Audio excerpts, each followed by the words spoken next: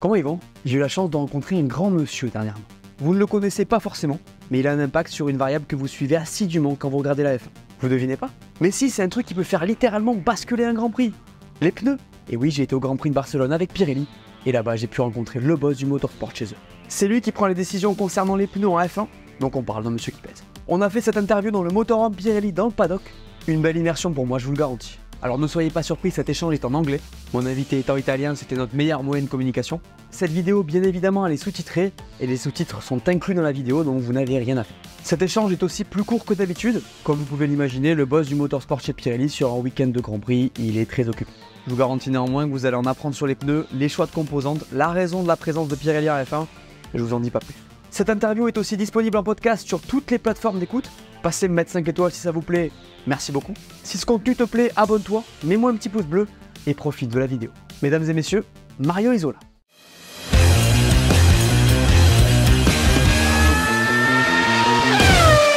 Radio check. Loud and clear. Hi Mario. Hello. Thanks for being here today. It's a pleasure. I know you're very busy on Grand Prix weekends. As a starter, could you please introduce yourself?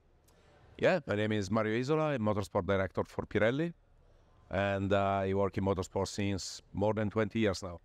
It's your place then here on Grand Prix weekends, right? Yeah, that's my second home. Yeah, I bet. I probably spend more time here than at home. Mario, Pirelli has been committed to F1 for more than 10 years. Yep.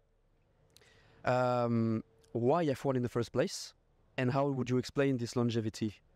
Why F1? Because F1 is the pinnacle of motorsport, is the pinnacle of technology, and being involved in Formula One means develop technology, and also to create value for the brand, to bring the brand around the world.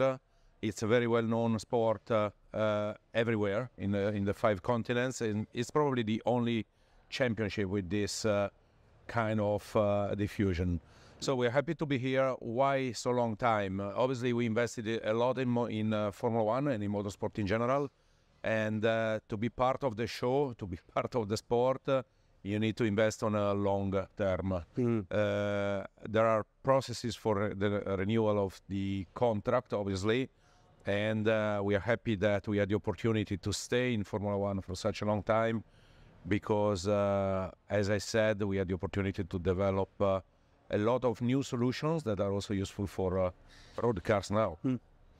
So F1 brings you exposure, of course. Yeah. What does Pirelli bring to F1? I believe we are a good partner. We are not just a sponsor. We are a technical partner. Since the beginning, we try to follow any new proposal, any new idea coming from Formula One. We started with high degradation tires, then we had a new power unit, hybrid power unit, putting a lot of more weight and torque on the tires. Then Formula One decided in 2017 to change to wider tire and finally to 18 inches. Every year we have to upgrade our product depending on the request from Formula One. And this is on the technical side. It's not just Formula One, but also the super series like Formula 2 and Formula 3 that are racing together with Formula One. The other point is about our activation. We are very active in marketing activities. We created together with Formula One the Hot Labs. That is a very nice program to give our guests and guests from Formula One and car manufacturers the opportunity to run with a professional driver on a road car, on a supercar, on track at the same time, not at the same time than Formula One driver, obviously, but in the same weekend, the same track. So they have the opportunity to understand the real performance of our P0 product. We have been part of the Formula One exhibition. We are part of the Formula One exhibition. We activated a lot of other ideas in the past, and we are still talking to Formula One for new ideas for the future. So I believe we are a good partner, 360 degrees, not just on the technical side. Yeah, you're also involved in the fan experience. And absolutely, yeah. Fans are really important for the sport, and we are happy to push on this direction to give them better experiences, the opportunity to feel the real taste of Formula One. Sometime in the past, I remember there were a lot of criticism about Formula One being too far away from spectators. Now I believe that with social media, marketing activities, promotions, paddock club, and other kind of experiences, we are able to take spectators in the real heart of Formula One. You talked about road, Yes. as well. So how do you convert the learnings and the data you take from F1, and how do you apply it to all the road activities? There are a lot of areas where we develop technology for road tires. Don't think about the tread compound, because obviously that is designed for this specific application. We are required to produce compounds that last for a few kilometers to increase the show, to have more pit stops. But for example, we started developing a virtual model of the tire. Thanks to Formula One cars. They are mobile laboratories. Basically, they have a lot of sensors, and we get all telemetry data from the cars. With this telemetry data, we can fine-tune our virtual tire. And when you have the technology in the company to make this virtual model, then you can do the same for GT tires, road car tires, any other product in the company. Okay. That's probably the most relevant application, because thanks to this and thanks to the simulator that now we have in Milan, in Bicocca, we have been able to cut the number of prototypes that we built before validating the product, and also the time for development. We develop new materials, we have developed new production processes, we have developed new indoor testing in order to simulate what happened on track. So there are many areas that where we can learn and then transfer technology to road tires. You use F1 as a laboratory, right? Yeah, we use F1 as a laboratory. Not just F1, clearly we have F2 and F3, GT, Rally. Rally, for example, is really important for gravel, ice and snow surfaces, where obviously Formula One is not racing. And thanks to this extended activity in motorsport, we can use a lot of learning from motorsport into technology for road tires. How challenging is it to evolve in such a risky environment, in such an extreme environment for a brand like Pirelli? Yeah, the point that you touch is really important, because when you are the sole supplier, you are always exposed to criticism. I mean, the winner is the winner because he's a good driver. All the rest are just complaining about something, and sometimes tires. So you are always under pressure, even if you're not under the pressure to supply a tire with high level of performance. These tires are high level of performance, but not extreme, because obviously we are the sole supplier. But you are requested to make a tire with a very good consistency. The integrity is not under discussion. We have to follow some parameters that are defined by all the stakeholders in order to make a tire with the characteristics agreed. In the past, we had discussion with the teams, drivers, and FIA and F1, because they were asking for a different product, but we make only one product that has to be the best compromise for everybody. So in 2015, we decided to write a document that is the target letter listing the targets that are requested to the tires, and we focus to reach those targets that are agreed. So you, as tire supplier, are always under pressure. All our engineers have a lot of requests from teams every day. If they learn how to use the tires, they have an advantage. Yeah. So if they are quicker than competitors to learn how to use the tire, they take home a performance advantage. That's why there is so much stress. Talking about that, this weekend we're in Barcelona. Yesterday on Friday, then the teams were given testing tires. Yes. What do you plan with? What do you plan to change with these tires? The reason why we decided to ask to the FIA for the introduction of a new product from Silverstone is that, as I said, we receive telemetry data from the teams, but we also receive simulations from the teams on the expected performance at the end of the year. Okay. So last year, in June and December, we got simulations with their idea of the expected performance at the end of the season. Okay. This is because we have to homologate a product that we shouldn't change for 1 year, but they develop the cars. Yeah. After Melbourne, we realized that the level of performance reached by the car, by the teams, in 3 races was already what they were supposed to reach at the end of the season. Okay. The development was much quicker than expected, and that's why we have in our portfolio a new material that is not changing the characteristic of the tire, the behavior, the balance, the performance are the same, but the resistance to integrity is much higher. Okay. And so we have basically 2 options. One is to increase the pressure in order to protect the tire. The other one is to introduce a new material or to change the construction. And after a discussion with the FIA, we believe that the best way to go now is to introduce the new material. So you have to adapt quickly. Yes, you have to adapt quickly.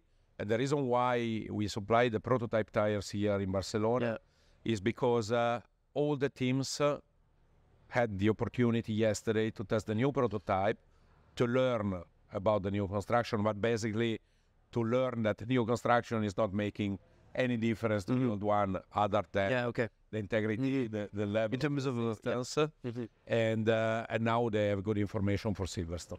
About the new rain tire that was, I think, tested in Monaco, right? There's a few cars that tried it, I think, during the race. Are you happy so far? Super happy. Yeah. Because we found a new compound. It's a new idea that we tested several times during winter. Because you know that Formula One has this plan to increase the level of sustainability of the championship for the future. So any action that is in the direction of reducing the environmental impact is more than welcome. We are looking for removing the blankets for the future. So we started to test a wet compound able to work without blankets. We found a new compound with a warm-up that is even better than the old one with blankets, also in cold condition. Level of performance is much better, and this is good because we have a better crossover with the intermediate tire. So after, I don't remember if 4 or 5 sessions, all the drivers said this is a massive step up in performance, drivability and everything. We agreed with the teams to introduce that from Imola. Unfortunately, Imola didn't happen, but they used in Monaco. And we had Monaco is quite unique. So we have to take the data from Monaco with paying a lot of attention. But we had part of the race, some laps where Red Bull on the intermediate tire was lapping at the same time of us on the extreme wet. Okay. So I believe this is a good indication that the full wet tire was working properly with the correct level of performance. Maybe more data this weekend. Maybe. Maybe. I don't know. Looking at the screen there is quite gray. Yeah. And clouds are coming. On the same note, you'll be trying to reduce the amount of tires that teams will be given. Yep. In Hungary, right? It was supposed to be in Imola, now is in Hungary, and we are talking to the FIA in order to identify a second race. Okay. There is this new idea. The new idea is that at the moment they have 13 sets of slick per car. Yeah. But they use a lot of tire only for qualifying, and that's why all the teams are keeping a good number of sets in the soft compound for qualifying. But and the sets for quali are connected with the sets for the race. If we find a way to reduce the number of sets they use in quali, or to have a different approach, we can reduce the number of sets without any impact on strategies or the show or other elements. And this idea to run Q1 with the hard compound, Q2 with the medium compound, and Q3 with the soft compound, it's good because with these 6 sets, then they go to race with a good breakdown of compounds, so any strategy is possible. What happened now is that they have to sacrifice qualifying is if they want to keep in their allocation more than one set of hard or one set of medium, or if they give priority to qualifying during the race, they don't have enough sets of hard. You know, the softs are like a qualifying tire now because they are a qualifying tire. Yes, absolutely. Okay, yeah. And if they have for the race, I don't know, 4 sets of soft or 5 sets of soft, they are useless. By the way, how do you choose the compounds for every weekend? We consider the track layout, and the severity of the layout.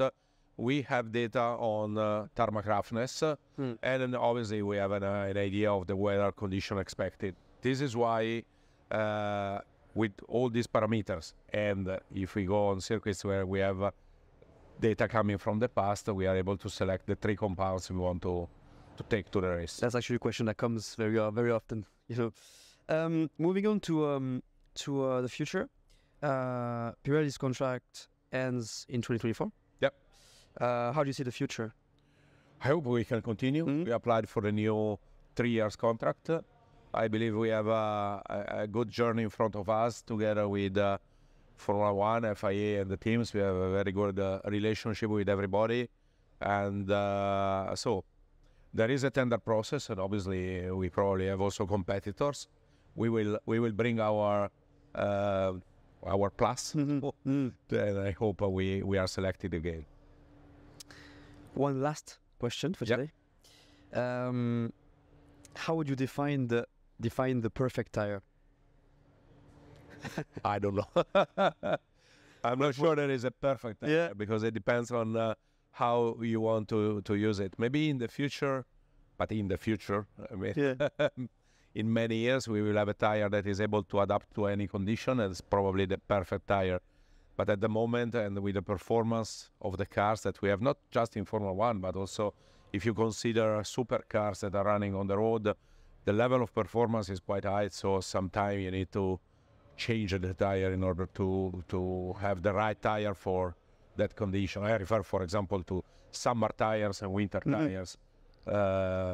You have a 4-season tire, but it's a compromise between the two. So maybe in, I don't know how many years, we will have a perfect tires working in any condition. Let's wish that.